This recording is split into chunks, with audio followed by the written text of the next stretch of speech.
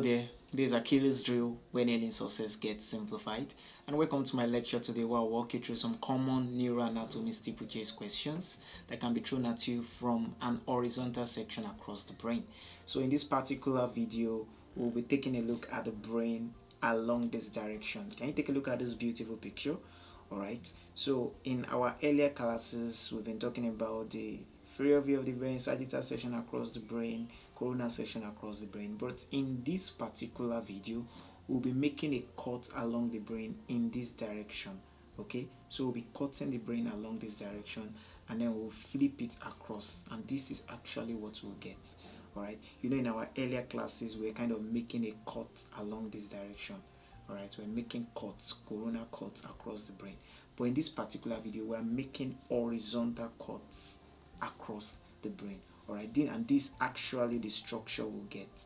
Alright, but before getting there, do you understand that a number of questions can be thrown at you just from this particular cut? Okay, from the horizontal section across the brain. You can take a look at this particular question right here. On this picture, some gray matter has been pinned around here, although you might not be able to recognize them yet. But as we go on in this class, we'll surely revisit this picture and you'll be able to answer the question.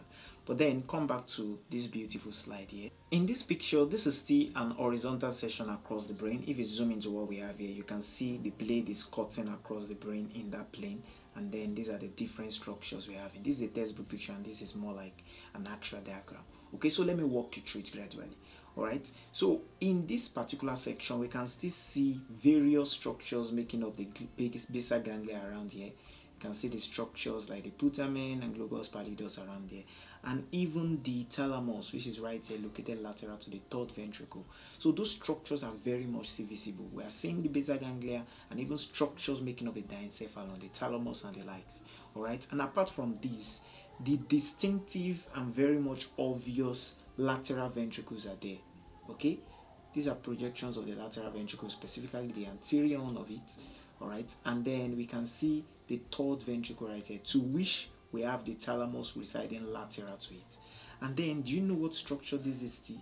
This is in fact still a part of the lateral ventricle, just that this is specifically the posterior horn of the ventricle, of the lateral ventricle. Now, someone is probably confused as regards what we are saying here. You know, this is an horizontal cut. Maybe this particular picture might make a lot more sense to you. Take a look at this. You know, in the ideal brain, the lateral ventricle are what we're having right here, the one in green. Okay, they are seated in the brain in this direction. Okay, and as a matter of fact, you can see the third ventricle somewhere around here, and then the fourth ventricle around there, they are cerebral. We're not interested in those for now. Now remember, we're cutting through the brain in this particular direction. It's more like an horizontal cut. So if we are cutting the brain in this particular direction, so we'll actually be seeing two parts of the lateral ventricle. Initially, yes, we'll come across the anterior one of the lateral ventricle somewhere around here. As a matter of fact, we'll still cut across the third ventricle somewhere around here. Alright, you know the third ventricle is residing around there. And then behind, posteriorly, we'll be cutting across the posterior horn of the lateral ventricle somewhere around here. So if we flip up this cap and then we kind of show what we're having, this is what we'll still be having. Take a look at this picture. This is what we're having. You can see the anterior horn of the lateral ventricle are still very much located here. And as a matter of fact, we can still see the third ventricle there, and then the very small posterior horn, otherwise called the occipital horn of the lateral ventricle, will be very much visible. Okay, I like the fact that we're starting with the ventricles first, because once we have the ventricles established, we can easily deduce the gray matter located around them. For example, we know for a fact that lateral to the anterior horn of the gray matter will be having the caudate, head of the caudate nucleus. Lateral to the third ventricle, we sure do know that we'll be having the thalamus around there. Okay, so and from there we can deduce other structures. So understand the fact that in the horizontal section across the brain, we'll be having different views of the lateral ventricle, like different parts of it. The anterior horn of it somewhere here, okay, and in fact the third ventricle very independent, and yes, the posterior horn of the lateral ventricle, they are very much around there. And apart from that, let's mention some more familiar stuff around here. Okay, you do know this picture, of course, from our previous classes. We've shown this picture a number of times. But just to understand that the fact that we'll be cutting the brain in this direction, let that be at the back of your mind, okay? And if we are cutting through the brain in this particular direction, it means we'll be revealing structures, or our blade will be passing through structures like the likes of the caudate nucleus right there, even the putamen and the globus pallidus, to be cutting across them. And as a matter of fact, we'll be cutting to the two thalami right there, located lateral to the third ventricle. We'll be cutting across those structures, and then we'll be revealing everything around here. Okay, see that beautiful picture. I like this picture in the sense that it is showing a real brain and a textbook picture on the side. Alright, so let's start with some more familiar structures that we've probably mentioned in our earlier classes. Okay, for example, if I ask you what fissure this is, can you remind me what that fissure is? That's obviously the longitudinal fissure. Okay, the longitudinal fissure is what we have there. And if by any chance you find a blood vessel around there, most likely it is a branch of the anterior cerebral artery. Okay, so and then we have those around there. And as a matter of fact, you do agree with me that this is the corpus callosum. Yes, the corpus callosum is right there. And the beautiful thing is we'll be coming across the corpus callosum twice. Towards the anterior part, we'll see the body of the corpus callosum, and then behind we'll see the splenium of the corpus callosum. Now, someone is probably confused. Let me get your orientation right. You know, these are horizontal cuts. Take a look at this beautiful picture. Okay, so this is actually a picture showing the mid-sagittal section across the brain, and of course, get your orientation right. This is certainly the corpus callosum around here. It is seated there, and it is very obvious. But then, in this particular class, we are making our cut across the brain in this direction. Okay, we're making an horizontal cut across the brain. Right, so and if we're cutting the brain across this direction, we'll be revealing two parts of the corpus callosum. Initially, our cut will pass through the body of the corpus callosum around there, and then behind here it will pass through the splenium. Okay, so that is what we're having in this particular picture right here. Let me show you that picture again. So the corpus callosum will reveal itself twice. We will first see the body of it somewhere in front here, and then to the back we'll see the splenium of the corpus callosum. Okay, so and I really want you to take good note of that. Now that we've established some basic structures around this horizontal section, we started with the fact that the ventricles are here, the lateral ventricles, the third ventricle, the posterior of the lateral ventricle. Right here is the anterior of the lateral ventricle. And then we moved on to many structures we are familiar with already, the likes of the longitudinal fissure around here, very much associated with the anterior branches of the anterior cerebral artery. And now I want to draw your attention to some gray matter that are along this horizontal section as well. You are actually familiar with some of them already. For example, we do know that immediately lateral to the anterior of the lateral ventricle, we'll be having the head of the caudate nucleus seated around here. And then immediately lateral to the third ventricle, by the way, this is the lateral ventricle, immediately lateral to the anterior of the lateral ventricle, we'll be having the head of the caudate nucleus, but lateral to the third ventricle, we'll be having the two thalami. Okay, the gray matter right here will be the two thalami, and then we know that we'll be having a very distinctive white matter around here called the internal capsule. Don't worry, we'll come back to that in a jiffy. But then we're still on the gray matter. You do agree with me, this will obviously be our lentiform nucleus. Okay, the two lentiform nuclei, which is made up of the putamen on the outside and then the globus pallidus on the inside. Okay, so those are also around there. All right, so let's take them one by one, starting with the caudate nucleus. Of course, the caudate nucleus is right here. Let me get a better pen for that. It is seated lateral to the anterior of the lateral ventricle. But you have to understand that the caudate nucleus will be such that we will both see the head of the caudate nucleus and in fact the tail, because we are cutting through the brain in this direction. Again, let me show you what I mean by that. You should remember this beautiful picture, of course, and you do remember that the caudate nucleus does not maintain a constant shape. Towards the anterior part of the brain, it has its head, which is quite large, but then it kind of narrows backward. It narrows backward. Imagine it as a rat having a head and then a tail that kind of proceeds backward. Let me get a better picture for this. It will show these different shapes of the basal ganglia. The caudate nucleus is what we are having in green here. You can see initially it is the head, which is quite large, but towards the back it is getting reduced into a smaller tail. And remember, we are cutting the brain across along this direction. Okay, so if we are cutting the brain along this direction, it means we will encounter the caudate nucleus twice.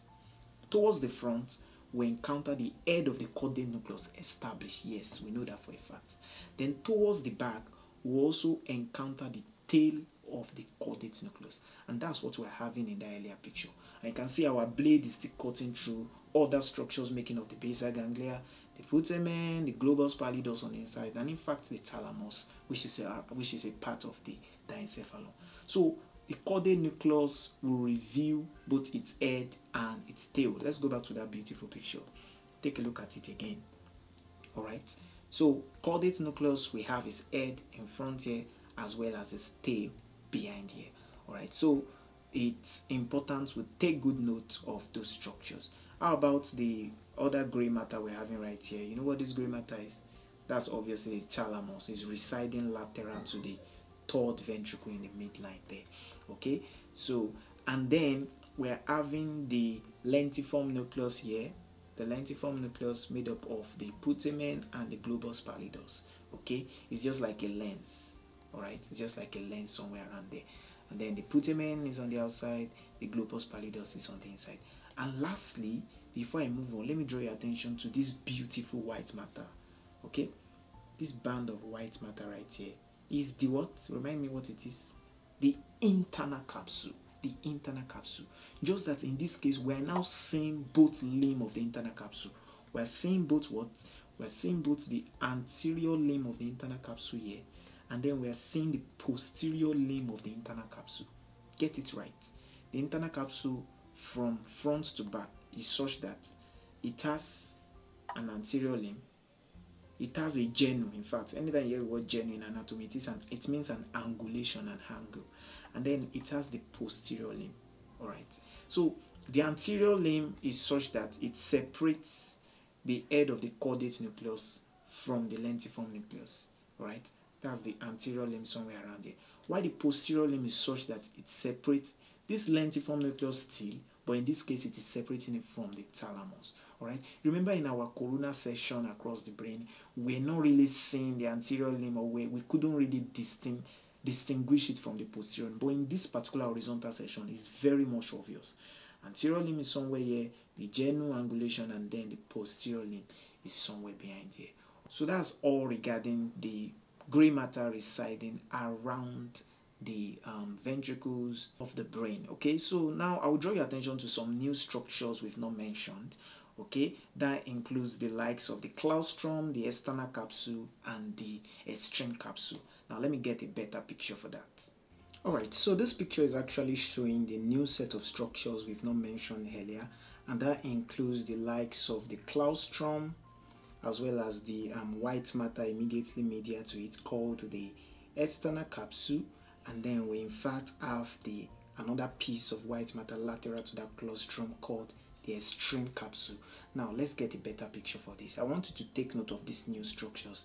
There are also points for questions, common questions as I said with the horizontal section across the brain. Now let's take a look at this better picture. In this picture, the claustrum has been represented by a green marker, alright? So, and then medial to it, but get your orientation right by the way, you sure do agree with me that this is the third ventricle right here, and then lateral to the third ventricle, the two thalami are seated here, and certainly we'll be having the internal capsule here, alright? The internal capsule, the posterior limb is somewhere where we have the anterior limb up there.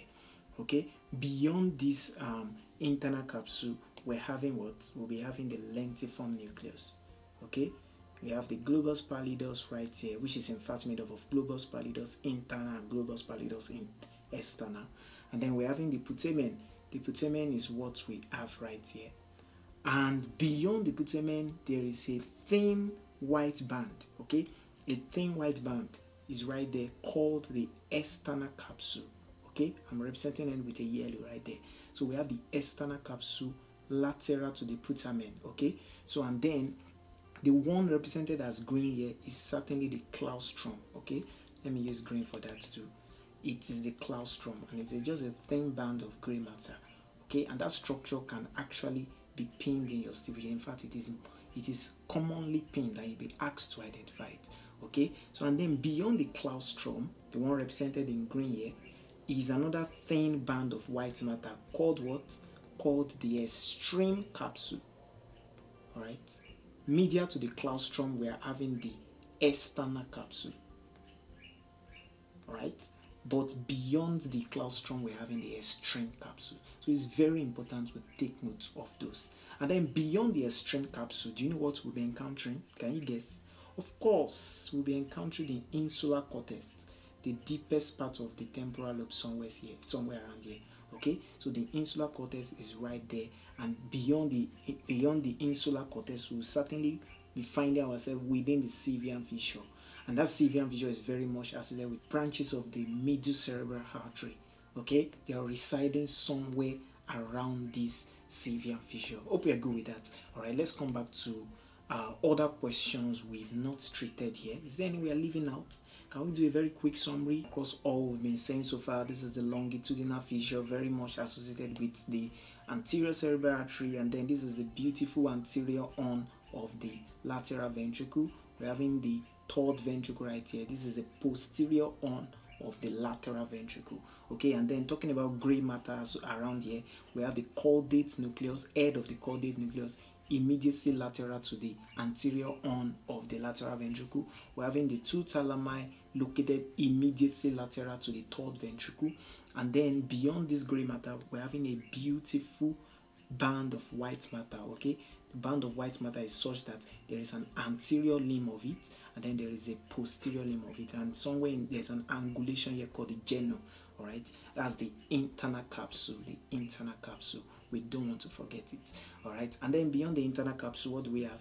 We have the lentiform nucleus made up of Globus pallidus on the inside, and then the Putamen on the outside, and obviously the one in green here, that's the claustrum. Medial to it, we have the external capsule. Lateral to that claustrum, we have the extreme capsule, and beyond that, we'll find ourselves in the insular cortex right there. That's a very quick revision on all we've been saying so far, not leaving behind or leaving out the corpus callosum right there. The bodies will be somewhere here, and then the splenium too will be somewhere around here.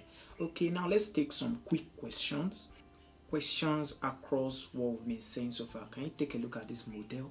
It's not too defined though, but just get your orientation right, that this is just one half of a brain.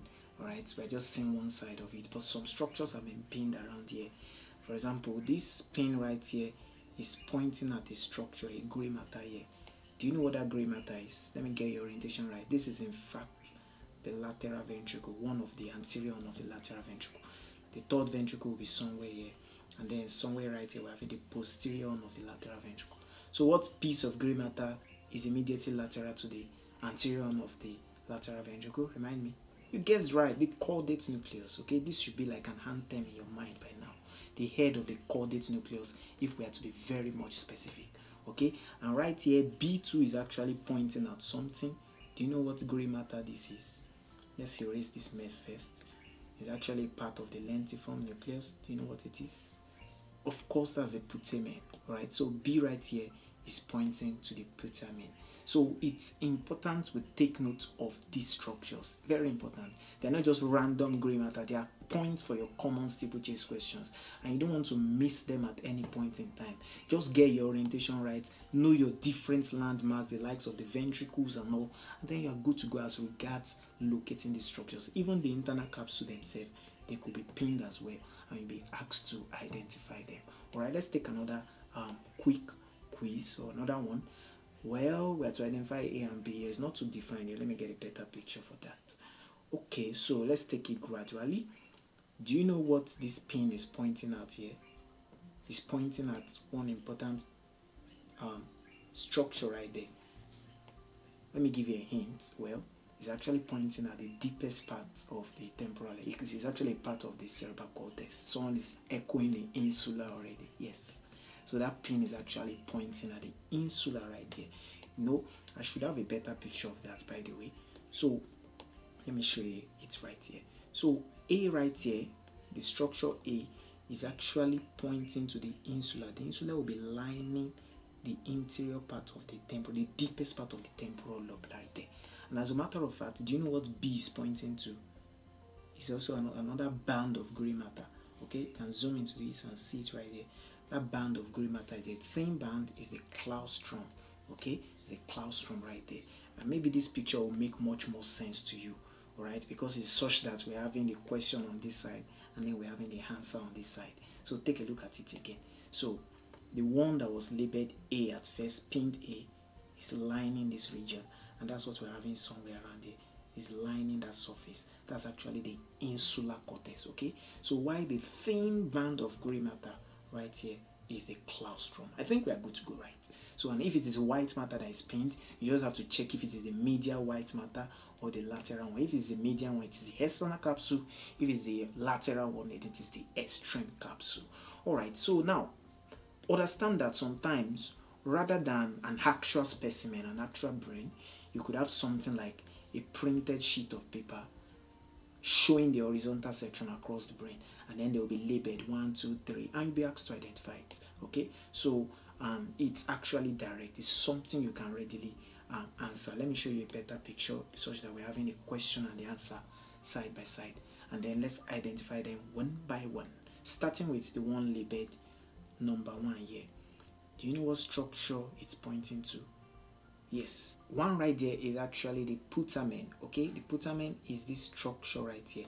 It's a part of the lentiform nucleus. Okay, we have the globus, pallidus, and the putamen. So, but the one labeled one right here is the putamen, and then medial to it will be the globus pallidus somewhere. But we are coming to that. Okay, so we've identified number 1. How about number 2? You know what 2 is? It's actually pointing at that thin band of gray matter. Yes, the claustrum. Okay, the claustrum is what is labeled to you. How about 3? How about 3? Do you know what 3 is pointing at? Let me get your orientation right. This is actually a white band. It's such that there is an anterior limb of it and a posterior limb. Yes, the internal capsule. Okay, so and you can take a look at it right here. The internal capsule is such that there is an anterior cross, otherwise called the anterior limb. There is a genu, more like an angulation, and then there is a posterior limb of it right here. Okay, so internal capsule is what we have as 3, specifically the posterior limb of the internal capsule. Okay, how about the part labeled 4? Number 4 right here, do you know what it is pointing at? Yes, it is pointing at the globus pallidus. Yes, pointing at the globus pallidus. How about 5 and 6? 5 is pointing at the gray matter immediately lateral to one beautiful ventricle there. The anterior one of the lateral ventricle, of course. So 5 is pointing at the head of the caudate nucleus. The ventricle around here is the what? Is the lateral ventricle, the anterior one of the lateral ventricle. And that ventricle too can be pinned in your steeplechase and you'll be asked to identify it. I think we are good as regards the various questions in this particular picture. Alright, so and that brings us to the end of this beautiful session on some common steeplechase questions associated with the horizontal section across the brain. Alright, it's one in which you should take good note of. A number of questions can be thrown at you from this point. By the way, there is a quiz, a virtual steeplechase session I've designed for you in the description box. The link is right there in the description box. Go there, eat it, and practice all we've discussed so far in this lecture.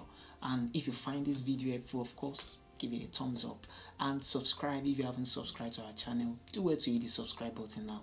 You get notifications when we have a new video. Thank you for tuning in.